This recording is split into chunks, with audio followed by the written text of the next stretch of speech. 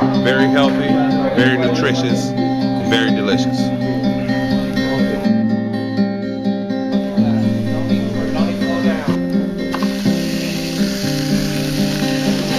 We're doing stir fry today, which is boneless, skinless chicken thighs, Trader Joe's style. We're doing walnuts, dried cranberries, onions, garlic over brown rice, and we have a little heat, Cinco de Mayo, so we got some cayenne pepper. We want to kick it up a notch, and we end it off with spinach steamed over the top. There's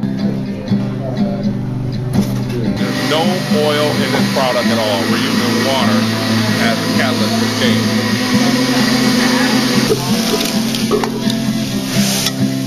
That's vegetarian, no meat. I'm making the smoothies today because we're doing a stir fry also. Today we're using walnuts, carrots, papaya, strawberries, cabbage.